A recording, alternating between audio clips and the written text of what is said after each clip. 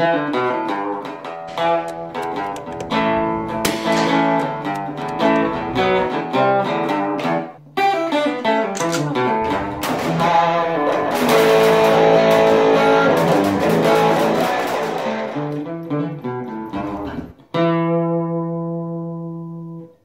entire Bible is completely filled with stories of people that should not have survived particular fights or should not have survived particular situations, but yet they did. And they did it for a simple reason, because there were some biblical principles being applied to them, specifically how God cares for His own. So this video is going to take a look at a pretty interesting question on how to win the fight based on biblical principles. Now, there's a lot of great fights in the Bible where people should not have survived, but yet they did. But there's one particularly that I've just thought a lot about over the years, and it means a lot to me for some personal reasons as well. And this is the story of David and Goliath, and we're going to just kind of take a look at this and see how is it he pulled off what he pulled off. And then we're going to apply this to ourselves in recent times.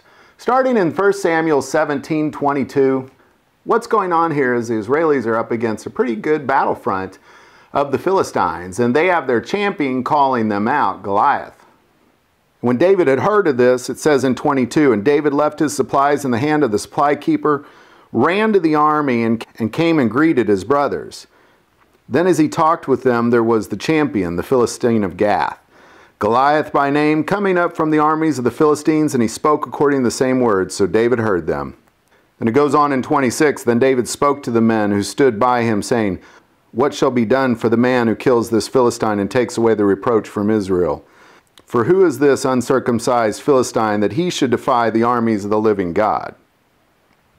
Now, something very important has just happened. What has happened is David has heard somebody cursing them by false gods, and he is wondering, who is this that would go up against the living God? Because he recognizes that if you have God on your side, there's all sorts of benefits to that.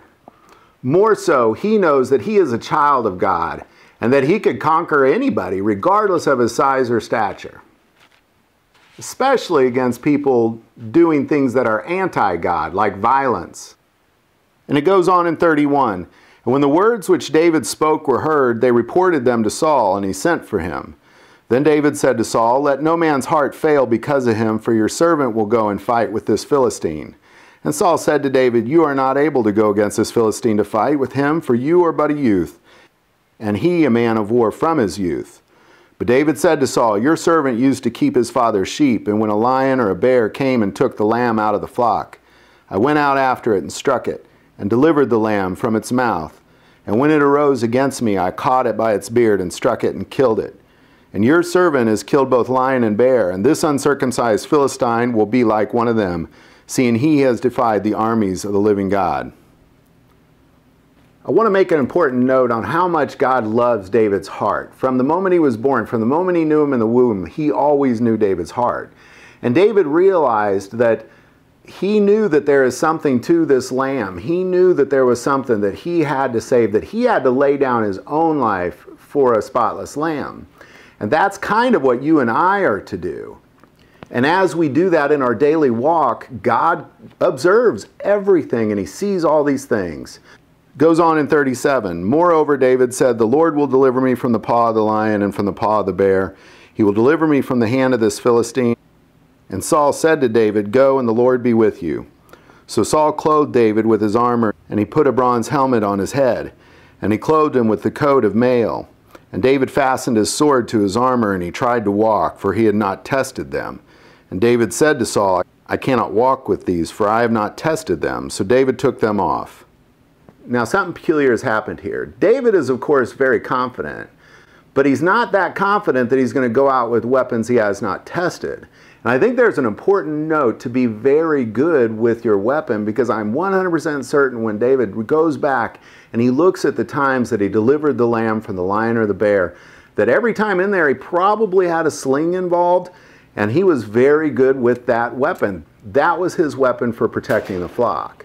So whether or not you're like a sheepdog and you're protecting the flock, or whether or not you're like a sheepdog and you're protecting your family, or whether or not you're just smart enough to protect yourself, you need to keep in mind that you need to approach this, that you need to learn your weapon. If you don't go out and practice regularly with the weapon that you carry the most, then you're really just going off with armor and swords that you've not tested. And it goes on in 40 and says, "Then he took his staff in his hand, and he chose for himself 5 smooth stones from the brook, and put them in a shepherd's bag, and he drew near the Philistine. So the Philistine came and began drawing near to David, and the man who bore the shield went before him. And when the Philistine looked about and saw David, he disdained him, for he was but a youth, ruddy and good-looking. So the Philistine said to David, 'Am I a dog that you come at me with sticks?' And the Philistine cursed David by his gods. And the Philistine said to David, 'Come to me, and I will give your flesh to the birds of the air and the beasts of the field.' And then David said to the Philistine, 'You come to me with a sword, with a spear, with a javelin, but I come to you in the name of the Lord of hosts, the God of the armies of Israel, whom you have defied. This day the Lord will deliver you into my hand, and I will strike you and take your head from you. And this day I will give the carcasses of the camp of the Philistines to the birds of the air and the wild beasts of the earth, that all the earth may know that there is a God in Israel.'" That's why David won. It was really quite simple. He had 3 main things going for him. Number 1, he had laid down his own life for God and was willing to do it anytime, any day, just like Jesus did. Number 2, he knew his weapon. He specifically was well trained in his weapon, and I guarantee the king's armor was the best armor money can buy in that day, and he didn't even want it. He chose a simple sling and a rock. And then he cut Goliath's head off with his own sword. He didn't even have a pocket knife on him. But the most important thing he did was he believed in God. He knew that if God wanted to take him, he could take him any day, any time. David or you could be surrounded by tanks guarding you and walls and thousands of armed guards. And you could have the best doctors and the best scientists revolving around your everyday care. And if God wants to take you, he's going to take you. More so, you can be in a furnace or a lion den. And if God wants to save you, he's going to save you. So it's really not up to you or not whether you're going to win the fight. You need to be ready to win the fight, but you definitely want God on your side. You definitely want to be smart about your weapon. And there's one other benefit that I believe there is in here. Long ago, when I first kind of started thinking about it this way, I was at an airsoft training course where there was many of us church members and some school-related people that were going around essentially a school and having face-to-face combat, 1-on-1, 1-on-2, 1-on-3, 3-on-3, that sort of thing, combat with a handgun. But we were using airsoft. And honestly, the rules change whenever the gun turns around and is pointed at you. So the idea is that you need to go in it confident with your weapon, confident in your abilities. More so, you need to go in it with a state of knowing that the living God is on your side. Now, when I went through this, I can't be lying and say I wasn't a little bit afraid. I knew they were airsoft, but I was still a little intimidated when that gun turns around and people are trying to shoot at you.